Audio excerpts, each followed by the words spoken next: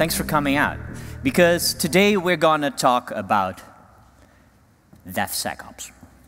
Who likes the word DevSecOps? Nobody. Of course not. I mean, it's like my granddad who wants to talk slang to his grandchildren, right? Want to be the cool kid.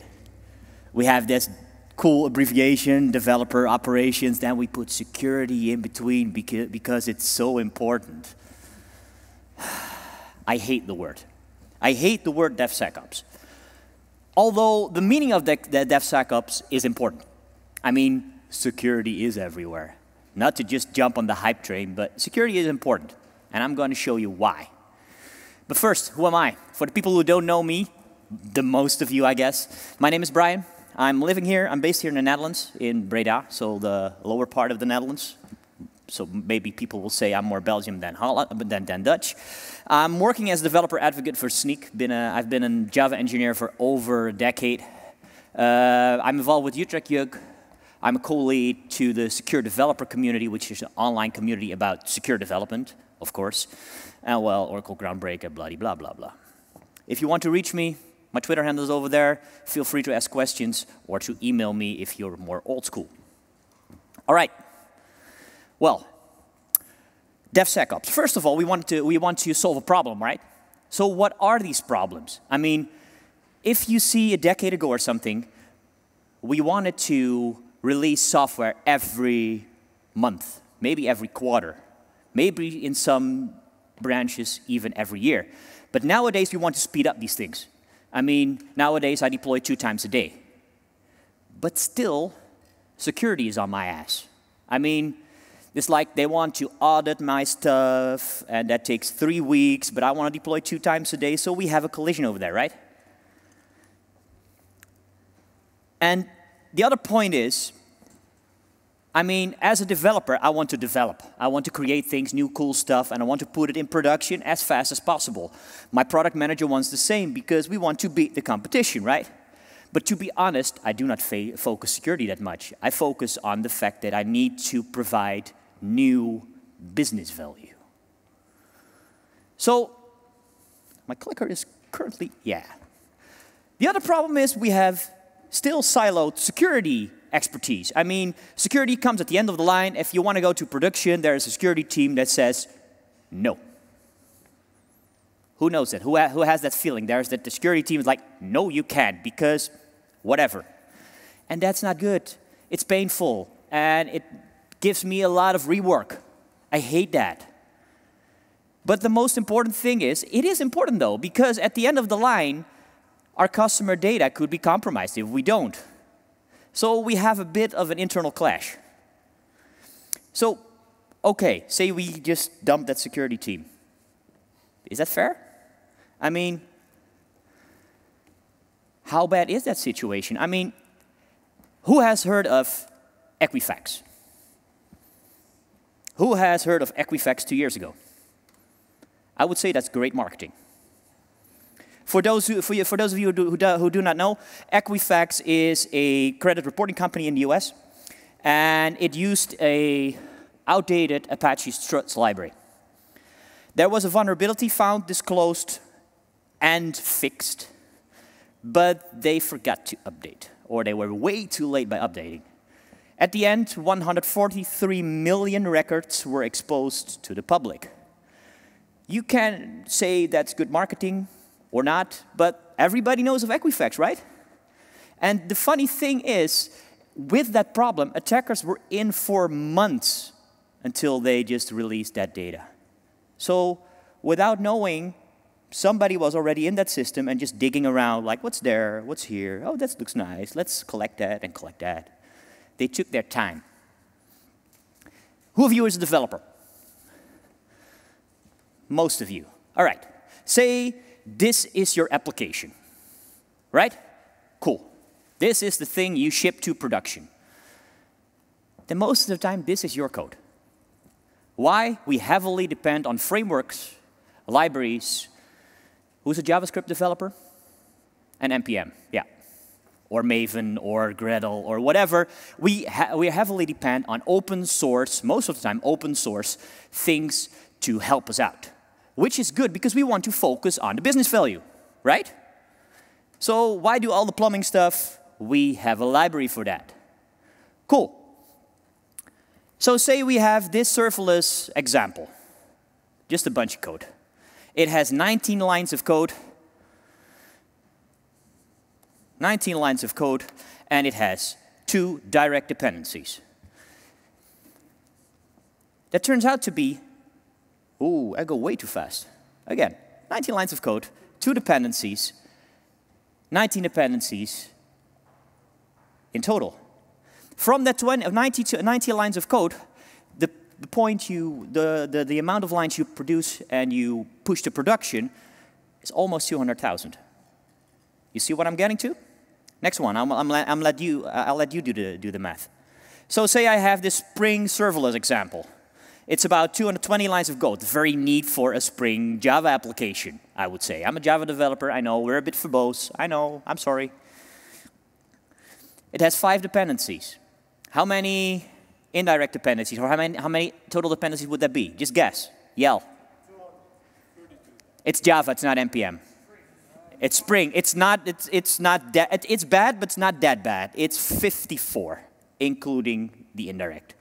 How many lines of code does this 222-line program, neat program I made, pretty cool, ships to production? How many lines of code would that be? 1.2 million. Ooh, more. Are there more? 1. No, it's about 500K, as somebody said already. So that means we heavily depend on open source. And open source usage has exploded the last couple of years. Not just the last couple of years, but it exploded even more. And I mean, as an attacker, get in the mind of that attacker. As an attacker, what would you do if you know that an open source package that is widely used has an exploit? I would target that. And I would blindly try to target everybody until somebody has that vulnerable package, because it's the easy way. If you look at that exploit from that Apache Struts exploit for Equifax, Equifax wasn't targeted. Equifax was just in that area, and somebody tried it and said, oh, hey, it works over here, fun. Let's dig in too deep. So let's look at some statistics. I mean, over the last couple of years, the total packages that are indexed per ecosystem massively exploded. Say from 2018 to 2019, NPM was the great winner. But if you see the steepness of the line, of the purple-blue line that's Maven Central, it's also quite impressive. It's over 100,000 extra packages indexed this year, or between January 2018 and 2019. If we're gonna look at the vulnerabilities for each ecosystem, Maven Central, aka Java, is the great winner. So you know, by a lot of ecosystems that are out there and a lot of packages that we can use, there are a lot of vulnerabilities there. And the point is, it's not the vulnerability in the top-level dependencies. Most of the time, for instance, for Maven and NPM, take those two, because I think those two are the biggest ones. It's not the direct dependencies. Most of the problems are in the indirect dependencies. For Spring, for instance, the Jackson parser. It's one vulnerability within Spring Boot, for instance, that's still there. Well, I don't know if we are now at 2.1.4, maybe it's solved. I didn't check this morning. And if we ask these maintainers how confident they are in their own security knowledge, this was the result. 63% says, meh, kinda. But we do rely on these things, right? Heavily on Apache Commons or Apache Struts or whatever, which is the Apache Foundation. And if we ask people who is responsible, and of course multiple people are responsible, it's not only developers. Most of the people say it's developers include and operations together, so it's more than 100%. Yes, I know, because there are multiple answers possible, but at least 80%, over 80% said developers do have some responsibility. So how do you find out about vulnerabilities? 27% don't. So Once a vulnerability is discovered, and maintainers are very quick, how many days, in general, does it take to fix it? Guess. 16. It's the median. So there are maintainers that do it in like 42 hours, or 40 hours, or 24 hours, but there are people that take much longer. Depends on the package, of course. But it's the median. So, say a package is out. How many times does it take to get a vulnerability disclosed? 50 what? Years? Days. 2.5 years. So that means that if a package is not vulnerable today, it can be vulnerable tomorrow or the day after. So looking at it from a developer point of view is one thing, but when it's in production, and say, for instance, banking systems or government systems do not always upgrade every week, every month, maybe twice a year, it can be that these things were not vulnerable at the point of deployment, but are vulnerable now. I will skip over this slide. Who uses Docker? Pretty much think Docker is new, right? Docker is cool, and we have the Docker certified images. Well, if we take the top 10 most used images from Docker, and these are all these are not all certified Docker images, but from certified vendors like Node, MySQL, PHP, that kind of stuff. All of them have vulnerabilities. The Node package, the standard Node package, the latest one, has over 500 vulnerabilities, which were traced back to the base image. The base image using an older Debian package, which have over 500 vulnerabilities in it. So by just blindly trusting these images, you might have a problem. And when you scan for your Docker images for OS vulnerabilities, 50% says, we don't. And how do we find out about vulnerabilities about deployed containers? 45% said, I don't know. So it's quite important. But that's enough statistics. Let's go and hack. Because that's what's the title of the talk, right? So what I'm going to do now, I'm going to show you some common vulnerabilities in some applications we have. We created some applications, and they're vulnerable because I want to show them. For instance, we have this goofy to-do app. And I can say something like buy beer, which is the most important part after this talk, right? Just a simple to-do list. But it also has this most ever awesome about page, right? I mean, this is responsive. This is the most responsive you can get. But say, for instance, we're gonna hack the we're gonna exploit the ST library. And what we're gonna do is we're gonna do a path traversal. So who knows what a path traversal is? Good, cool. So say, for instance, what should I do if I want to do a path traversal? Any ideas? Okay. So something like this, right? Yeah, it doesn't work. Because the ST library is a real library. Wait, I want to be cool. I want to be a hacker. So, say, for instance, it's let's use curl. So HTTP localhost, what was it? 3001 /public/about. Sorry, oh, .html. Thank you. For me, it's late as well. So that works. So again, let me use it over here because maybe my browser is interfering. Nah, doesn't work. It's the opening page with goof to do, as you can see here. So any suggestions? Encode with slashes. Oh, you mean escaping like this? Well, let's try this. So let's escape this. Nah, doesn't work. I heard somebody say encoding. So who knows the encoding of a dot? Who knows the encoding? Come on, who knows the encoding of a dot? Sorry? Google. Well, it's %2e. I do have my cheat sheet over here. But I was wondering if somebody says, well, %2e, I would say you, sir, are a hacker. Luckily, you're not hackers over here. So I can be safely doing this thing. And we have a safe environment over here. So I said something like this, right? Let me check. And it does work. I have path reversal. That is cool. But say, for instance, what I do over here is I see that, for instance, what is wrong here. I can go to my package.json. That is important. I can go through my system, but I can also say package.json. And now I know all of the libraries you have and you use, so I can look for more vulnerabilities.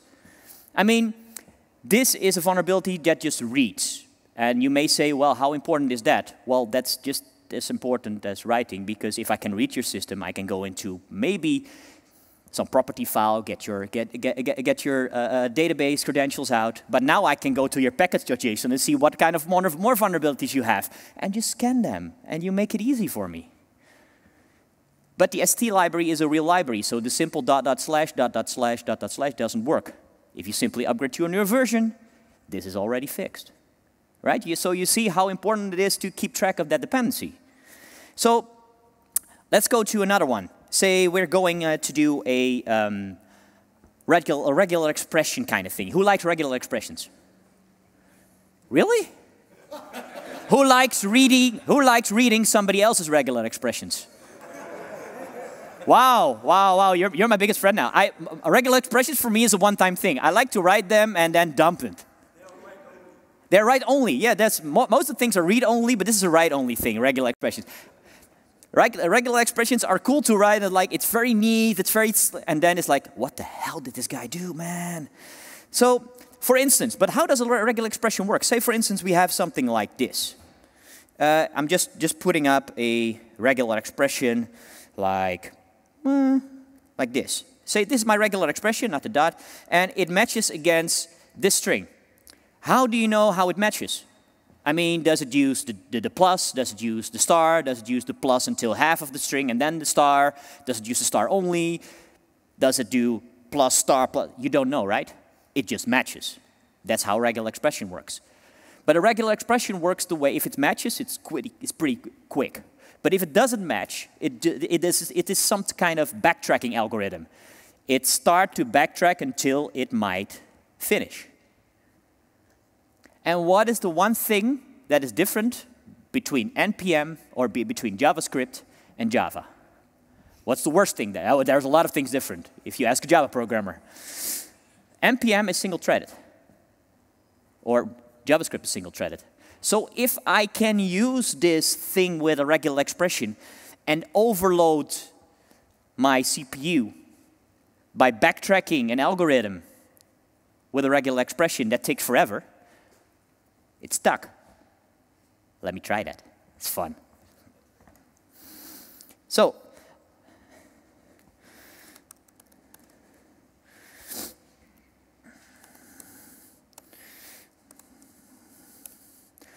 okay, for instance, let me just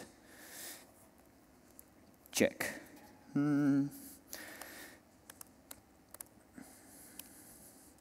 me just do that again so you can see it better.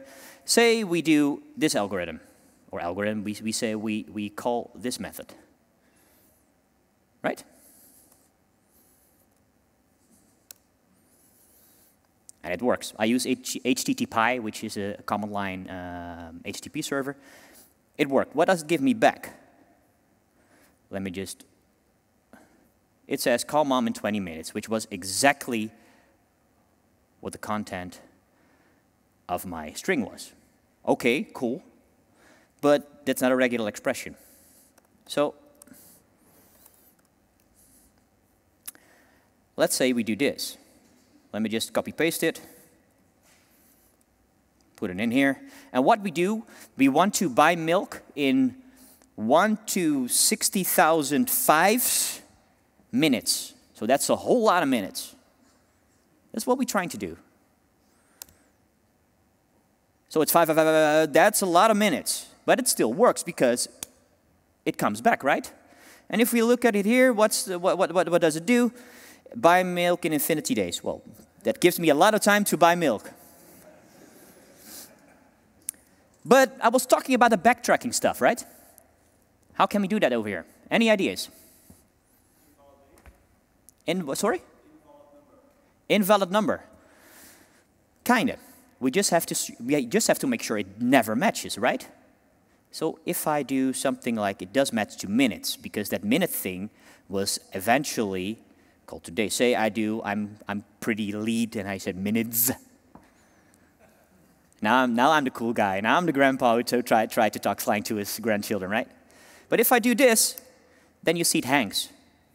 And I go over here and I try to do this. You see that my thread hangs. So a denial of service. Who of you works on the cloud? That's a denial of pocket money, I would say. Or a denial of your bonus. Because, well, every time it hangs, it spins up another thread. It spins up another thread. It spins up another thread. So I will keep doing this. So you see, with a regular expression and the fact that JavaScript only can do one thing at a time, stupid. You might turn out to be a problem, right? Next thing. I'm going on and on and on. I like to mock on JavaScript. But make sure I will do Java as well. I have some Java examples, so don't be worried. Well, let's do a Java example. Maybe that's even more fun. Because it will, we will be known like, yeah, that guy who only can bash JavaScript. No. Okay, let's do a more advanced example. Advanced. Say, for instance, we go to this application. This application is a Spring application. And what it does, if I look at this application, it instantiates some items, and every item contains a name and a price. So beans for 50 cents, milk for 109, and beer, what? Beer for 5.99? What kind of beer is that, dude? Probably this thing was written in London. And it's before Brexit, because after Brexit, well, everything will drop. We don't know, up or down. But so if we look at the item, what I said, it's an ID, it's a name, it's a cost, and it's just general Spring Boot. What is interesting is this part. Because what we do here is we use the Spring Data library.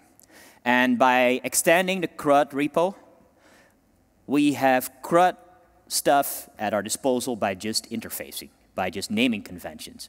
So find by name, this is just an interface. I do not have to create the implementation. It does it for me. So I can do something like find by name and cost, which is perfectly fine, and I will paste in the name as a parameter, and eventually the cost as a parameter, and it will create the repo functionality for me. What's even more fun is this annotation above. Can everybody read this?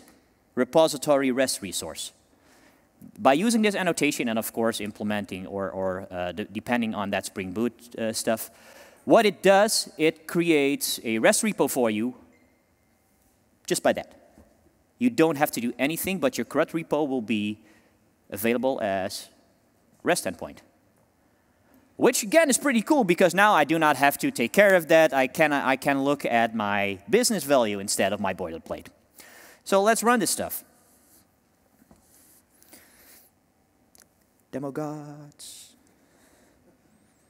Yes. So if we go over here, I go to port 8080, and I have the Hell browser, which is, again, a package that you can use, and it's just for demo purposes now. What we can do over here, if I just, where's my mouse? Over here. If I just do items, and I say go, then you will see I have all the items over here I just instantiated. Beans, milk, whatever. I can do a /search, say find by name, and my name is milk.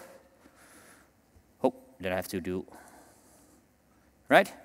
And I say go, then I will have milk and nothing else. The new one I just showed you. Say I do name and cost. It works, but say I do 1.3, then we will not have any results. Cool, so my REST repository works. Let's continue, because, well, we're building new stuff, not old stuff. Well, there is a kind of problem over here, because you see over here what we can do? Custom request headers. That's fun. Let's do something with that. This one is called Spring Break. Don't ever Google for Spring Break, by the way. Not the American Spring Break, right? So say we go to this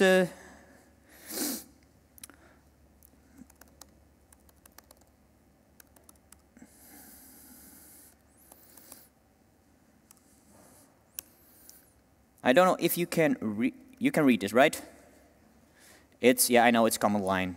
So what we do here, we can insert custom JSON. But what we also can do is, by doing the right things, we can instantiate things over there.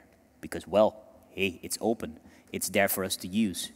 And even if we do not use these custom headers, by doing this, and what it does is we use the stream utils, we copy something, and it's actually calling the runtime with a command. We wire that to an input stream. Again, we get that back, we get that response, get that to an output stream, and point it out. So what we basically do, we just insert a malicious header. And you will say, wow, that's far-fetched. No. If there is some script kiddie somewhere in the world who just does this for a living, tries it out, and publishes it. And when this is published, then you're basically screwed. Because what can we do? Say, for instance, we do this, and I will just copy paste it and I will get it. It is a curl command, and by doing this, oh, that was too fast.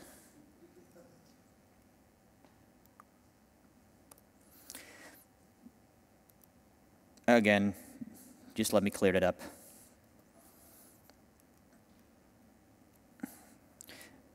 This curl command, it does the contact type JSON, then that malicious header, what I just showed you, and that insert that malicious header by doing something.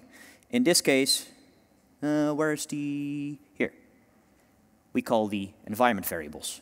So we did that, the malicious header I just showed you, we called the string utils that called the command line, and now we're doing the environment variables. By doing that,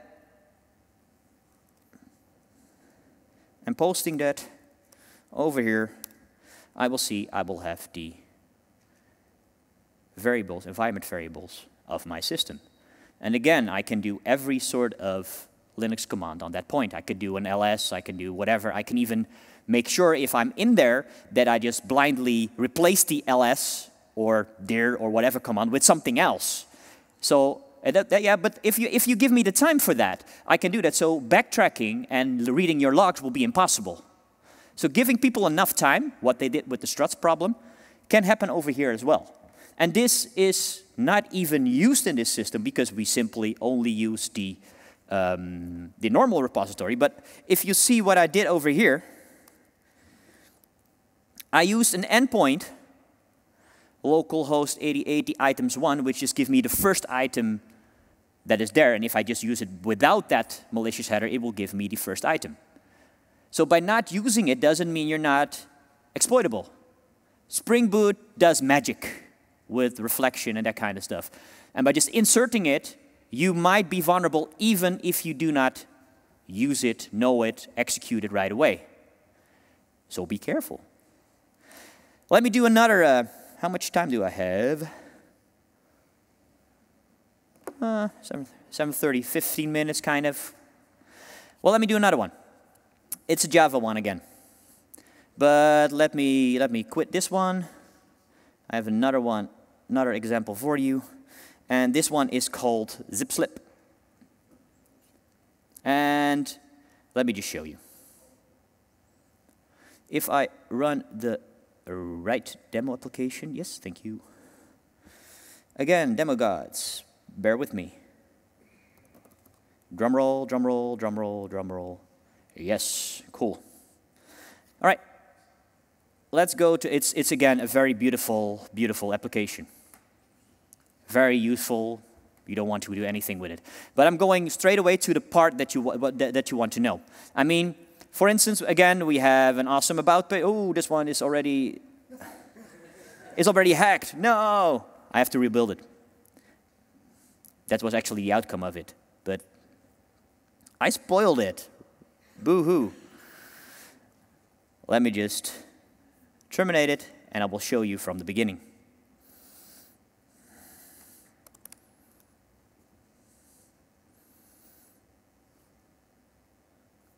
Yes, run it again.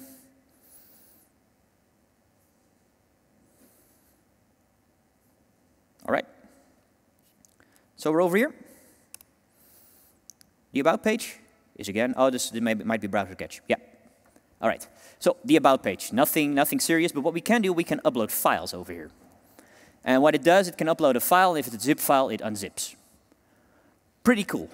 But let's make a malicious zip file. Right? Let's create it. Just create one over here. Help me out. I will go into my... Can you all read this? So we're going to create a zip file. It's now called evil.zip. Let me call it TEQnation evil because, well, that sounds more interesting. We insert a zip entry, which is a good.txt with some body. And what we do over here is we create a new file, and what we do in this file, we try to do a path reversal. So ////target class statics, and we try to override the About page. Okay, I have to know where the About page is, of course, but well, hey, come on. If you know that, that's easy. And I can simply do the same, for instance, on Heroku Cloud, and try that, and then I know exactly where some instances of the JDK are, and I can override them. But it's funny to do it over here. So, say for instance, what kind of body should I do in? Like, ha ha ha ha ha ha ha. You are mine. No. Let me keep it to that. Yes. Well, let's run this test thing. And let me see if it creates a zip file for me. Okay, it creates a zip file. Let me just show you that in the terminal. That's the other terminal.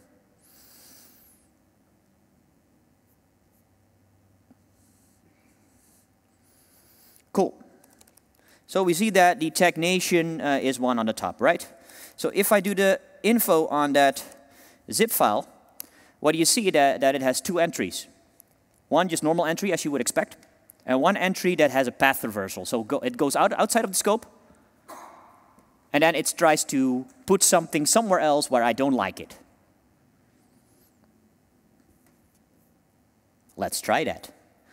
So by choosing this TEQnation evil zip file, I open it and I submit.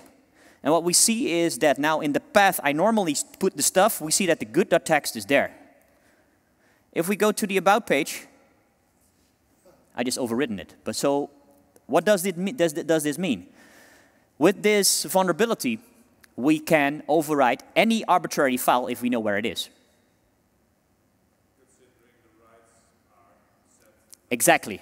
But how many, of course, as long as you're in the right scope. If you're not in root rights, you cannot go to that. Point taken. But how many people just do something like, it works, let's ship it?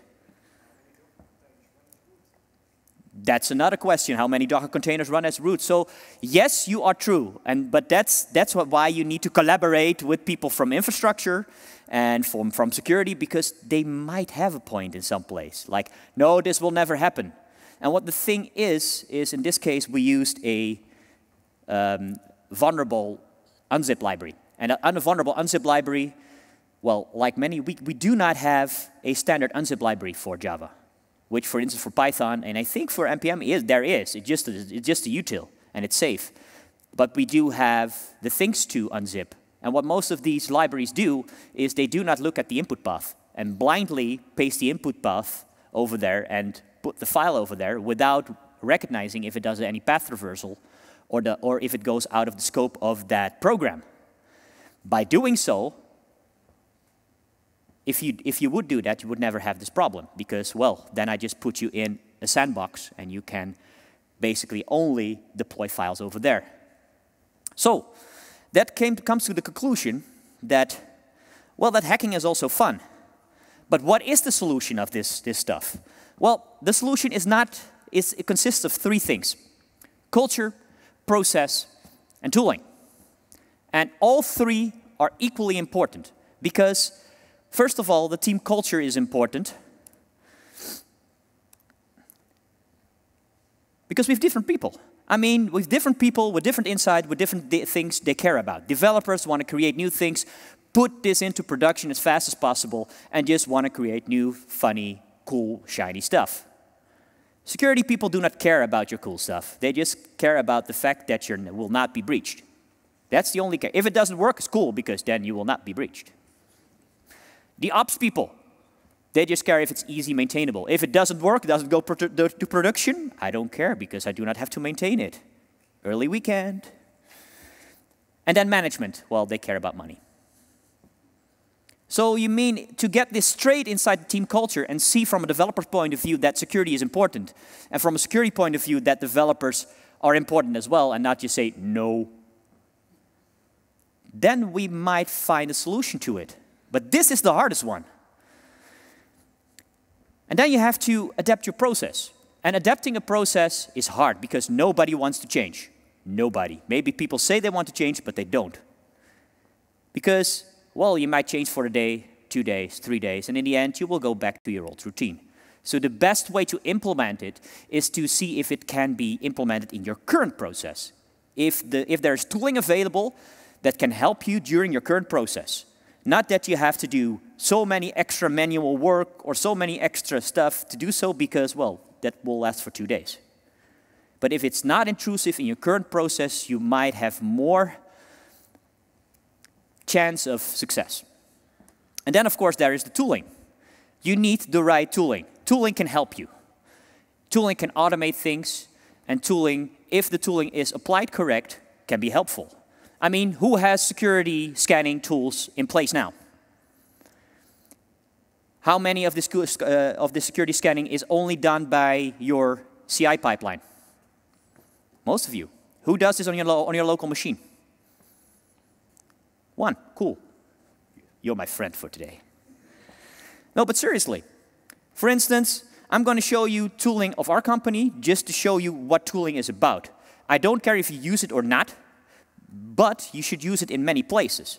For instance, on your local machine, if I go to my terminal back again, and I was in this zip-slip kind of thing, right? I installed the Snyk CLI, and by doing a Snyk test, hopefully, it will analyze my POM dependencies, it will query the vulnerability database, and it will give me an output on the job over here if my internet would be working. Yes, please? Yes, it does work, cool. And what you see over here is that I have a couple of vulnerabilities in here, including this zip thing I just called. And by giving you directly the advice from going from 112 to 113, it's like, okay, just alter my POM file and we're done. So by doing this, I am safe from the beginning. So that means that my security team will not find a breach over there. That means less rework for me, and again, early weekend. Again, by doing this, you can, for instance, do this in your, well, say you use a plugin for your IntelliJ stuff, if you use IntelliJ. And you see that over here, I also have the problem written over here that I have a vulnerability. It scans my Maven tree. By fixing it directly in my IDE, I can solve this. So that's from the developer point of view. What you also can do is just make sure that your repo is scanned. This is an NPM repo, and this is a Git repo. Simply, I hang it into my in this case, my Snyk UI, and it will scan my repo for me. It will scan every single pull request that comes in. It will even, if there is a new vulnerability, it can create automatic pull requests for me that I do not have to look at it. I just have to look, okay, is this good enough? Yes, it's good, go. It scans on forehand if it doesn't bring in new vulnerabilities, and I can do it with just a few easy clicks. But again, all these things look awesome, and all these things can be helpful because we scan not only your dependencies, but we look at the transitive dependencies and see if there's a problem over there and what you have to do on top level. So might work by increasing one minor version. If it might break your things, we might tell you as well. But again, the tooling is important, so you have to make sure that this tooling is in place in your current process. So that might not only work with hanging it into your CI system, but also from a different point of view, from your developer point of view, from your repo point of view, from your pull fix point of view. And by doing an instance, what if I do Snyk monitor over here on my local system, it will take a snapshot of that dependency tree and it will keep scanning this dependency tree, for instance, if I go to production. And I can hang that to my CI as well. So it takes a snapshot, it keeps scanning. If there are new vulnerabilities, it will ping me automatically. So no further hassle, which is good, because I just want to create new stuff. So in the end, what we are trying to do is we need to shift security left. Security is not only important as a gatekeeper. You have to use it as a gatekeeper, of course. I think we all agree that we do not want to be vulnerable and that our client data will be out in the open. Because, well, that's not only bad for us, for our company, but maybe also reflect on us as a person. But if I can do this as early as possible in the chain by not bringing in new vulnerabilities, that would save half of the time. If I can do that again by scanning my repo, because, well, the point that I put it into my repo, at that point it may not be vulnerable, but it can be that our new vulnerability is disclosed 2 days from now. So we keep scanning from that point. If we build it before we go to production, we can use it as a gatekeeper, but also give back stuff that we can easily fix it, because only saying, no, you're wrong, doesn't help me. I'm like, yeah, tell me what's wrong. So again, process, team culture, and tooling. Make sure you choose the right tooling to integrate in your current process and that you have the same vision with your team. That means from all points of view, play along. My name is Brian. I work for Snyk. I don't know how much time I have left. I don't think that much. 5 minutes, right? 4 or 5 minutes. So if there are any questions, come up here. I have a lot of hack demos as well, but I just want to keep it short because, well, beer. So, any questions? Yes? Yeah. Once my project is in production, what we can do, okay, this again, I can talk about my tooling.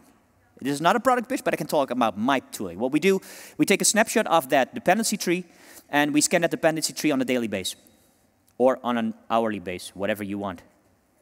And on a daily basis, I get, if there is a new vulnerability found, we email you, or we give a Slack alert, or we integrate with your Jira, whatever you like, and maybe even create a new pull request if your Git repo is connected to it. So by taking that snapshot that's in production, we can keep scanning it until you have a new thing that goes into production. Take a snapshot from that and keep scanning that. We do not, this tooling that I showed you doesn't do static code analysis on your code, only on the dependency on your dependencies, because there are a lot of cool static analysis tools already in the market, and we say that we cannot know if it's vulnerable or not if we do not have the right context. Plus, we do not want to look into your code, simply. I think that some government agencies and some banking people would agree with me. Any other questions? Yes, sir. Yeah. That zip vulnerability, that specific one you were talking about, is it really a vulnerability if by specification it is explicitly allowed that relative paths are contain zip. About the zip vulnerability, you mean? So the question is is it really a vulnerability if it is allowed by specification? Explicitly. If it's explicitly allowed by specification. Well, first of all, it wasn't explicitly allowed by specification in this case, for this library. And you can say it's not a vulnerability because, if you look it up, it's a medium vulnerability. So it depends if you know and you know what you do, hey, it's up to you. We just warn you that this might happen. So you can say, and that's also, the tooling must be available, whatever tooling you use, that you can say, I will ignore this because this doesn't apply to us. But yeah, you can argue about that, but I would say, yes, it's a vulnerability, but because nobody wants to get the freedom to go out of the scope of that zip file and put it some arbitrary point, and then, of course, you need to make sure that your web server isn't running on root. So it's always, the problems is just not just one, most of the time it's not one vulnerability, but a couple of vulnerabilities. But just wanted to show you by just with real libraries, with real examples. If you do not upgrade, you might be vulnerable. If there are no further questions, I want to thank you for your attention. I hope you had a great day. And if you have any questions like later on, please feel free to ping me on Twitter. Thank you.